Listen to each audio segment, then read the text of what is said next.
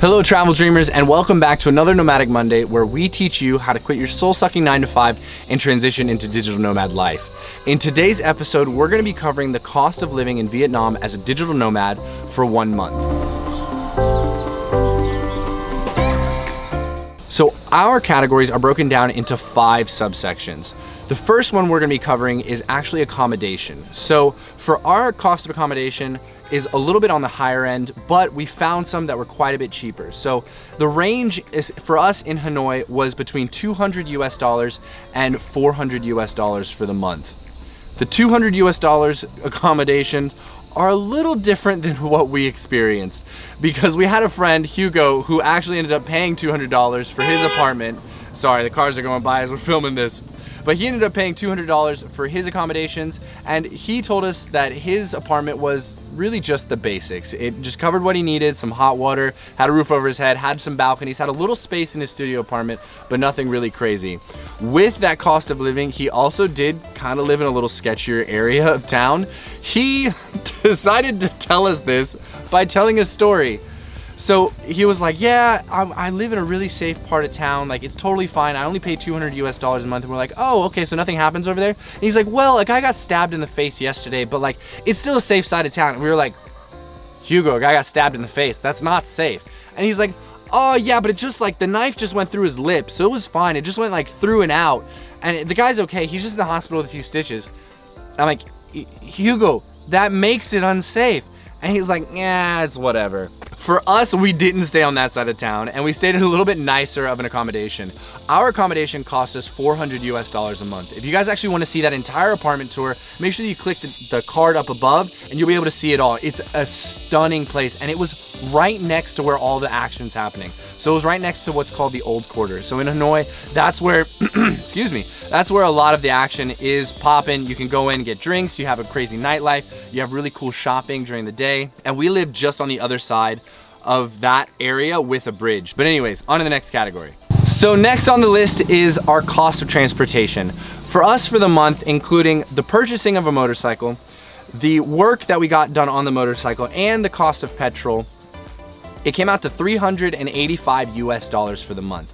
The nice thing about that is that since we are here in Vietnam, you can purchase motorbikes and just purchase a blue card. And what that gives you access to is owning the bike legally. And at the end of your time here, whether it's a month, 2 months, 3 months, depending on your visa length, you can actually sell the bike and get the majority of your money back. So realistically, I'm expecting to get about $250 US back from the $300 cost of a motorcycle. So it'll be a good chunk of change. We're actually doing that in a couple days. Third on the list, we have the cost of food. Obviously, you have to eat wherever you go.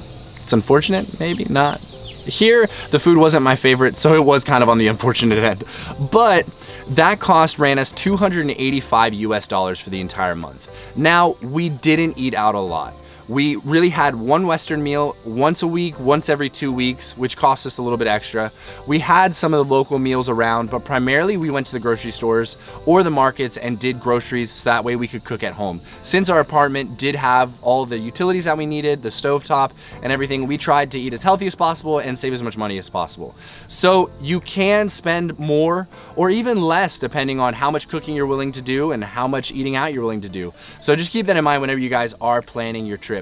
And the food from northern Vietnam is going to be different than the food in southern Vietnam. So keep that in mind when you guys are planning your itinerary. The one thing about that cost is there's this thing called Grab Eats. It's like the same service you use to get transport around the city if you don't have a motorbike. And they deliver food. So we would get Grab Eats all of the time and get like these sweet breads and the desserts, and oh, it was good. So we were a little bad on that part, and that's part of where that cost came from, but we honestly didn't bury in expenses with the treats. The fourth on the list is gonna be entertainment. Our cost for that came out to $238 US for the month, and this included us going out and having drinks whenever we wanted, which was quite often living next to the Old Quarter, and having tours that we had done, whether it was going to Sapa, whether it was doing a Lan Ha Bay tour.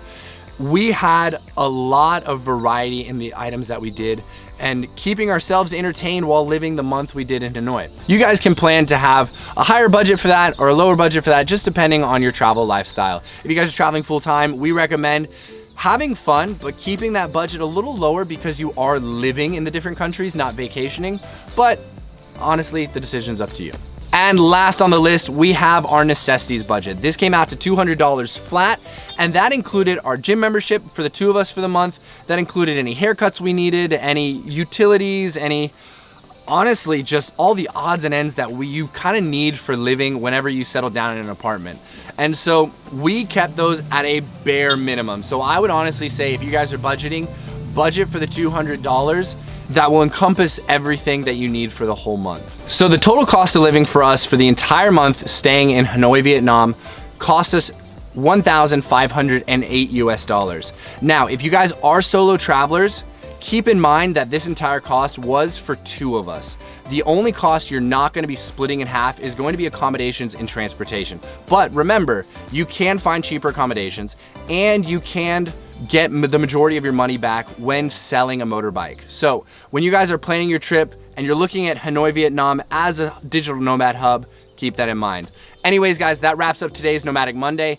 Make sure you give this video a like, hit the subscribe button, and support the rest of our adventures around the world so we can keep making Nomadic Mondays for you, so we can keep showing you guys this beautiful world that we live in through our vlogs, and we'll see you on our next adventure.